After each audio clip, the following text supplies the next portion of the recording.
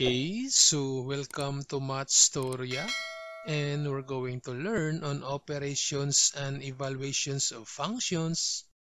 So from these given functions, f of x equals 3x squared minus 5x plus 2, then the g of x, that's 5x squared minus 4, and the h of x equals square root of 2x minus 3. Then solve for f of 2.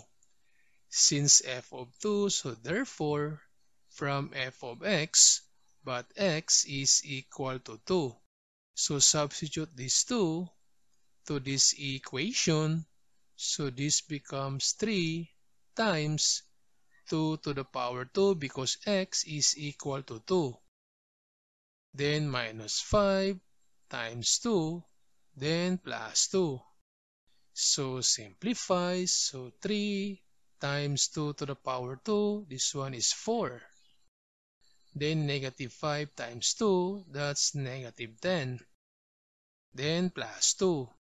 So we have now 3 times 4, this one is 12, minus 10, plus 2.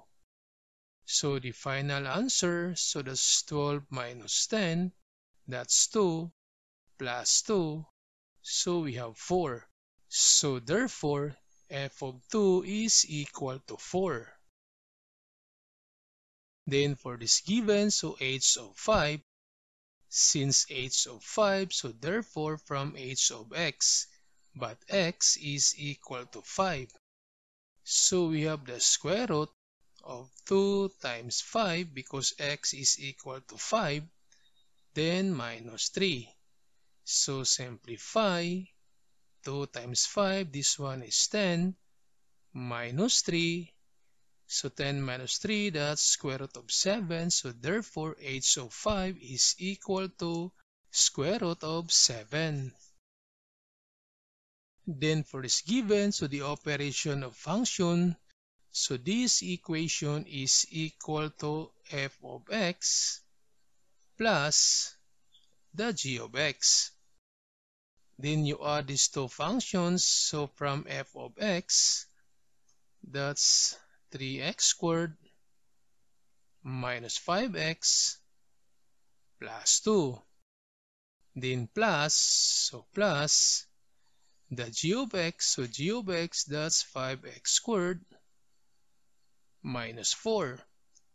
Then combine like terms, so these are terms with the same variable and the same exponent. So this x squared and x squared, so you add this coefficient, so 3 plus 5, this one is 8, then just bring down this x squared. Then we have this minus 5x and positive 2 minus 4. This one is negative 2. So this is now the sum of f of x and the g of x. Then for this given, so this equation is equal to g of x minus the f of x. So from g of x, that's 5x squared minus 4. Since negative, minus, so you need to put the second function inside the parentheses. So f of x and f of x is equal to 3x squared minus 5x plus 2. So again, for subtraction, you need to put the second function inside the parentheses because we need to distribute this negative to every term. So this becomes negative 3x squared. That becomes positive 5x and negative 2. Then combine like terms. So we have this x squared and x squared. So 5 minus 3, that's 2. Then bring down x squared. Then we have this positive 5x, then negative 4, and negative 2, that's negative 6. So this is now the difference of g of x and the f of x. Then for this given, so this equation is equal to g of 2 minus the h of 2. So from g of x, but x is equal to 2, so you need to solve first this g of 2. So again, from g of x, so we have 5 times 2 to the power 2, then minus 4. So we have now 5, 2 to the power 2, this one is 4, then minus 4, and 5 times 4, this one is 20, minus 4, so this one is 16. So g of 2 is equal to 16. Then for h of 2, so solve first h of 2 from h of x, but x is equal to 2, so we have the square root of 2 times 2 minus 3. So we have now 2 times 2, this one is 4, then minus 3, or the square root of 4 minus 3, that's 1, and square root of 1 is equal to 1. So g of 2 is 16 and h of 2 is equal to 1. So substitute now the values to this equation. So g of 2, that's 16, then minus h of 2, that's 1. So the final answer is 15. So g of 2 minus h of 2 is equal to positive 15. Then for this given, so this one is a multiplication. So this equation is equal to g of x times the f of x. So from g of x, we have 5x squared minus 4 times the f of x, that's 3x squared minus 5x plus 2. Then simplify, so using a distributive property, so we have 5x squared times 3x squared, so multiply this coefficients of 5 times 3, this one is 15. Then add the exponent of x, so 2 plus 2, that's x to the power 4. Then distribute this 5x squared to negative 5x, so 5 times negative 5, that's negative 25. Then add the exponents, so 2 plus 1, this one is x to the power 3. Then multiply this 5x squared to positive 2, so this one is positive 10x to the power 2. Then this negative 4, distribute to every term on the second group, so negative 4 times 3x squared, this one is negative 12x squared. Then negative 4 times negative 5x, so negative times negative, this one is positive 20x, and negative 4 times 2, this one is negative 8. Then combine like terms, so terms with the same variable and exponent. So for x to the power 4, that's only 1, so bring down. So we have 15x to the power 4. Then for x to the power 3, so there's only 1, so bring down. Negative 25x to the power 3. Then for x to the power 2, we have 2, so you need to subtract or add the coefficient. So this positive 10 minus 12, this one is negative 2.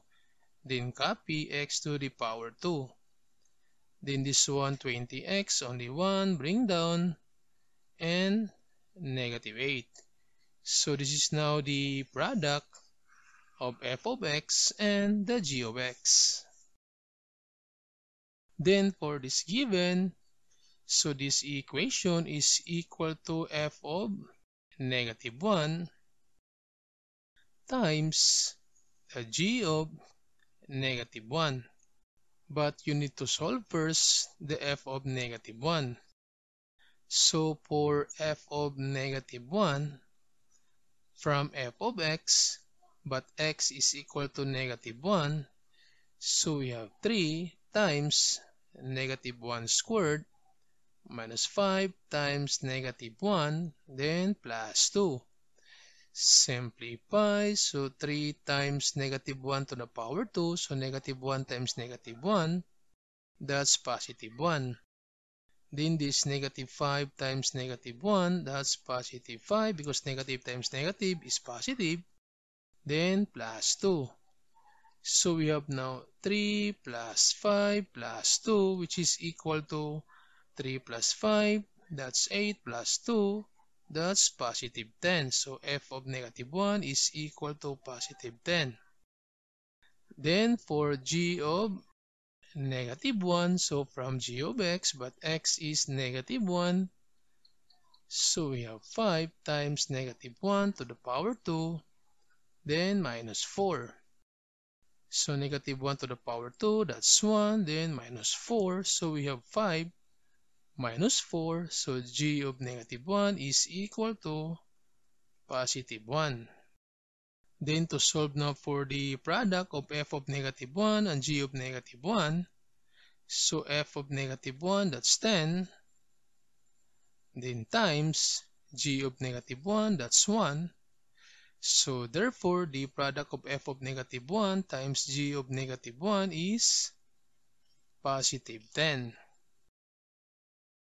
Then for this given, so for the quotient, so this equation is equal to f of negative 2 over the g of negative 2. But you need to solve first for f of negative 2 and g of negative 2. So we have f of negative 2 from f of x, but x is equal to negative 2. So we have now 3 times negative 2 squared, then minus 5 times negative 2, then plus 2. So 3 times negative 2 squared, so negative times negative, that's positive 4. Then negative 5 and negative 2, this one is positive 10, then plus 2. So we have now 3 times 4, this one is 12, plus 10 plus 2. So 12 plus 10, that's 22, plus 2, this one is 24. So f of negative 2 is 24. Then for g of negative 2, so from g of x, but x is negative 2, so we have 5 times negative 2 squared, then minus 4. So negative 2 squared, this one is positive 4, then minus 4. So we have 5 times 4, this one is 20, then minus 4. So 20 minus 4, that's 16. So g of negative 2 is equal to positive 16. So to solve now for the quotient of f of negative 2 and g of negative 2, so since f of negative 2 is 24, then over g of negative 2, that's 16, then reduce, so this 24 and 16 divisible by 8. So 24 divided by 8, this one is 3, and 16 divided by 8, this one is 2. So therefore, the quotient of f of negative 2 and g of negative 2 is equal to 3 over 2. Then for this given, so the product of f of x and the h of x, so from f of x, that's 3x squared minus 5x plus 2 times h of x, that's square root of 2x minus 3. Then distribute, so distribute this to every term, so we have 3x squared, then square root of 2x minus 3, minus 5x, then square root of 2x minus 3. Distribute, so plus 2, then square root of 2x minus 3. Since we cannot do anything on this equation, so therefore, this one is the final answer.